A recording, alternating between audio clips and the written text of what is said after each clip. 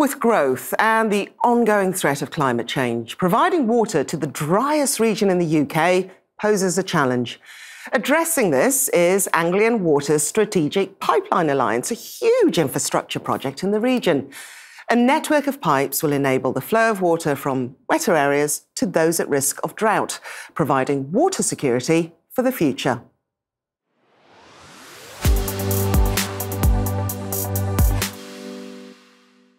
Longer than the M1, longer than Phase 1 of the HS2 rail link. Hundreds of kilometres of interconnected network makes up the Strategic Pipeline Alliance, or SPA.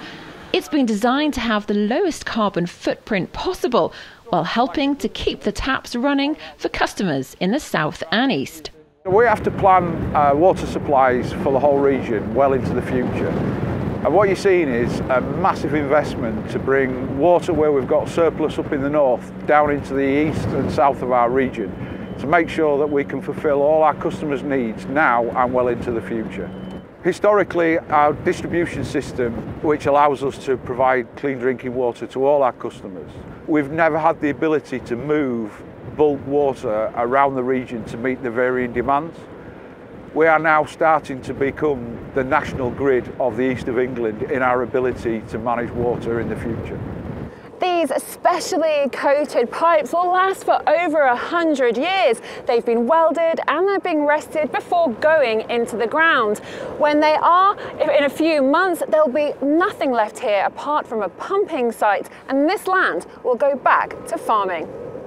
When it comes to how the network will be used, it's about smarter choices. The way that we have been able to optimise our system is through our digital twin, which is a digital representation of our physical assets.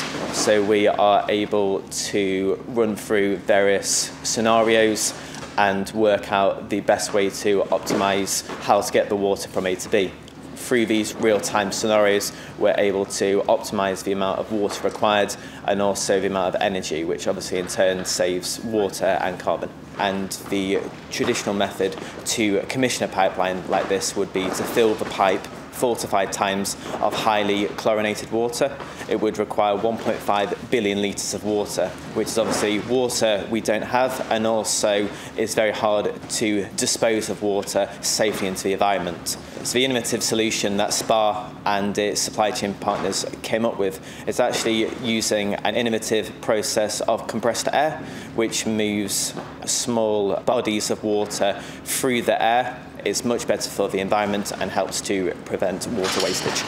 Whether it's clean water coming through pipes from up north or wastewater being treated on site, Anglian Water wants to make sure nothing is wasted.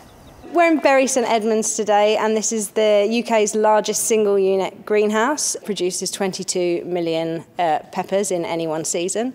So that helps with sustainable food production. In this project, Anglian Water provides the waste heat, and that's a natural byproduct of the water recycling processes from nearby water recycling centres. It's a great sustainable energy source to heat these greenhouses, and this reduces the need for carbon-intensive energy processes. In fact, it cuts carbon emissions associated with growing the crop by around 75%. This is a great way to assist with getting us to net zero carbon by 2030, and that's very much needed to solve the carbon challenge in front of us all.